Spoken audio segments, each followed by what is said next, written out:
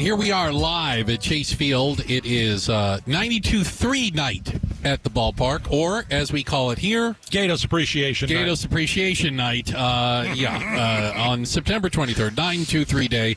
It is 92-3 day. I'm not the one that said that. Hall's the one that said it. I did. He's the boss here, man. He said it's Gaydos Appreciation Night. It is indeed Gaydos Appreciation. I have a T-shirt to show it. This is fantastic and the greatest day of my life. Joining us right now, he is Derrick Hall, the president and CEO of the D-backs. Thank you so much for making time for us before the game. Oh, it's great to be here with you guys. I'm glad you're here. This is not a bad little perch to be looking down at our stadium here. No. And an important time. We got 6 games left, and hopefully we're closing it out back in the postseason for you. Yeah. I sent this picture that we're looking at. We're in left field, right near the fair pole. We're watching everything. And I sent this picture to everybody I know saying, this is my office today. That's beautiful. You get this every day. Yeah, I do. That's awesome. I'm lucky, especially if you love baseball like we all do. And you know you do because Gaydos calls it the fair pole, right? Which I love. That's fantastic. Nice going. It is a beautiful spot to be. Yeah. All right. So let's get down to business. So much for beauty. So Maricopa County, the Arizona Diamondbacks, you said last week that things have hit a stall. Things have soured a bit. You got 2 years left on the lease. You guys are the tenant here. We're looking around. Okay, this place has been around for a long time. Fourth oldest ballpark, I think, baseball-wise in the nation. Why have talks broken down, and why do you think that, this relationship that you guys have with the Maricopa County Board, and why do you think it's soured? Yeah, I just think it's a tough situation, really, for both, not just for us, but for them, too. I mean, I'm not sure they want to be in the business of owning a stadium. They don't have an ability or a capability to invest a lot of money in the stadium. They can't just go out and raise sales taxes to be here. And I think we are trying to get creative, and we're going to renovate this place. We've identified about $400 to $500 million worth of need, and most of that you wouldn't even see. It's under the hood. It's behind. It's not fan facing. It's things like concrete, and it's things like the air conditioning and leaks that we have. And you guys have referred to it in the past. And I think most fans are aware and people are aware. But what we have to do is make sure we have the best fan experience possible for anybody coming here, and that it's safe, and that it's clean, and that it's state of the art. And this ballpark has really become old and antiquated now that it's 26 years old. Doesn't mean we can't make it better, and that's our preference is to be here. Sure. So, but you think it's safe, right? It's a safe place. It is safe. Yeah. Okay. Yeah. It is. The roof. They can't open the roof unless everybody's out of the building, right? Yeah. What is that? Why is that? We had an inspector come here, and they were a little concerned. It's in writing. You don't do it. So okay. We have to keep it closed or open when fans are here. Which we're going to fix it here in the offseason. There are major things that we've done that we continue to invest in. If you look at our new lights, our new sports lights, and you look at, of course, the field, we have a new sound system. We're going to look at ways of improving the HVAC system here in the offseason along with the roof. Those are must-dos. So we're going to continue to invest and maintain this ballpark. But to go forward, like you said, that we are done, Gaydos, in 2 years or 3 years. Bruce said it. We now, at the end of 27, we're going to have a new lease and a new partnership. And we've always said it probably needs to be a public-private partnership. So it's up to me to continue to have conversations with the city and the state and figure out if they can be partners in this too, and that there's ways to get creative. One thing we'd like to do is go out and see if there's a way for us to recapture some of the sales tax, not for us, not for the team, not for the organization, but to go right back into the ballpark and to help Maricopa County with their asset.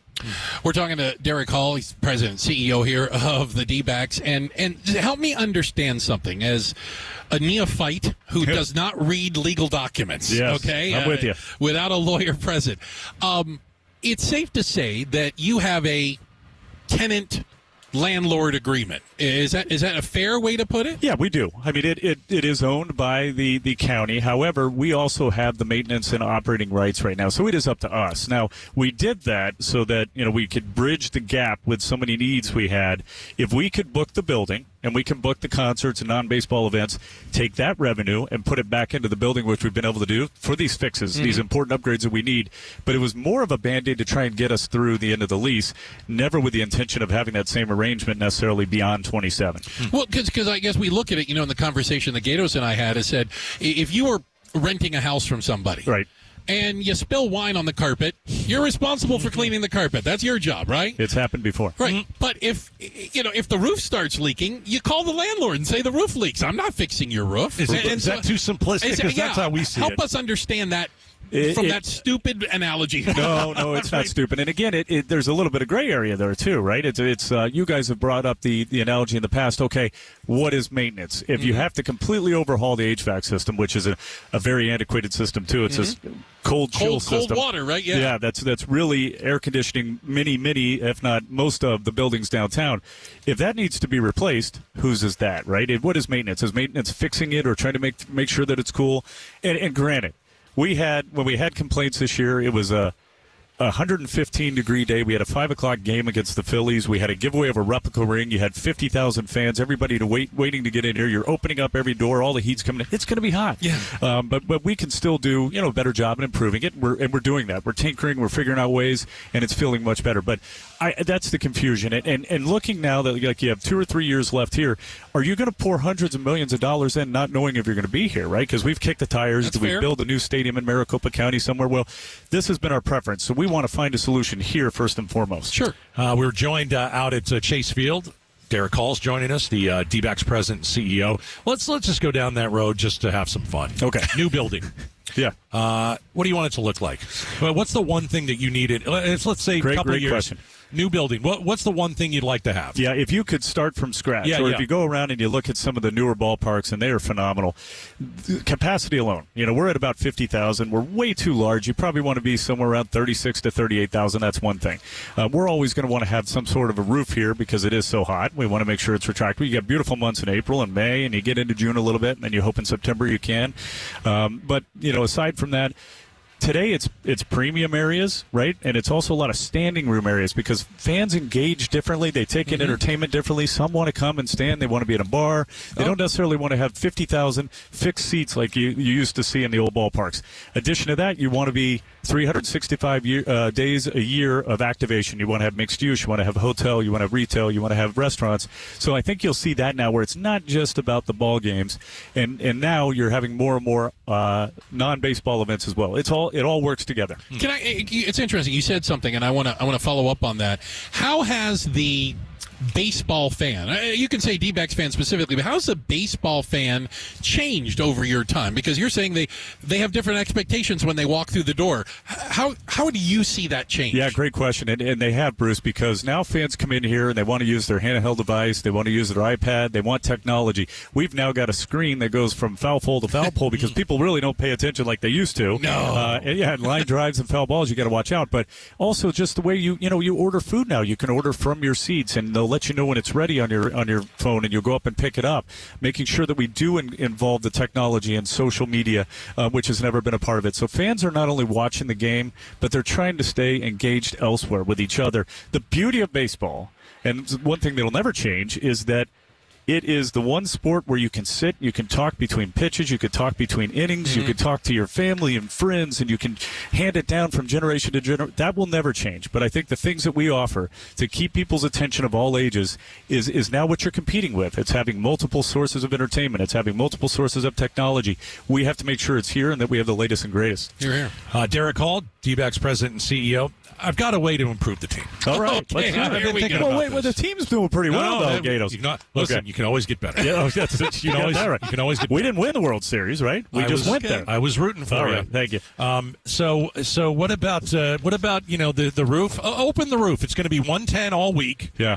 Sweat the other team out. We're used to this here. Well, the Diamondbacks players, they've adjusted to the Arizona Heat. Let's open that sucker up. It should be an advantage, right? Let's open it up. That is such a great point, and I'll say this. See? I told you, Bruce. I'm with you. In fact, I was walking the stadium one day a few years back, and we had opened the stadium. The roof was up, right? And it was batting practice. Gates were open. Let the sun in. And we had a haboob, right? So the wind is swirling. There's dust everywhere. There's hot dog wrappers up in the air. And this one guy walks up to me and goes, "Hey, Mr. Hall." I said, "Yes, sir." He said, "Don't you think you should shut the roof?" And I said, "Well, in Pittsburgh right now, they're in batting practice. It's probably hot and humid, or it's raining in St. Louis. They're there." He said, "Yeah, but if they had a roof in St. Louis and they were smart enough, don't you think they'd close it?" Good point. Well, it is a good point. And you guys did get rained out. We did. that's come on. That was ridiculous, right? Is that far from embarrassing? You guys don't have a tarp because you're inside. Why would you invest in a tarp with a roof? And that was one of those, sneak attacks. It was our final exhibition game. The forecast was perfect, right? And we have the roof open. You got to be kidding me. Now, the players are about to go to opening day a day or two later. So did they really want to play that final exhibition game? The managers got together and both said, let's bang it. It was over. Right. Because I don't think anyone has ever been rained out when you have a dome. That's a first. That's got to be a first. You know what? You could use that in your negotiations for crying out loud. It's come up. You don't think I have? I was going to say, it's come up. I bet you have. Like, listen, we got rained out and we got a roof and it doesn't work all the way. We can't close it when there's a single person in here. And you know what they say? User error, right? Boy. It wouldn't have happened if we were running the place. Oh, it's never ending, isn't it? Well, thanks for stopping by on 92.3 Day. We're happy to be here. We're looking at the Gaydos Appreciation Day. Love it. And let us know how these negotiations go, because here's the bottom line: nobody wants you guys to leave. I appreciate that. Nobody wants you. We have no plans on going. So I appreciate you guys, and I will come back on, and I love being on with you. Thanks for watching Outspoken with Bruce and Gaydos. Tap to watch more from KTAR News and click the button in the middle to subscribe.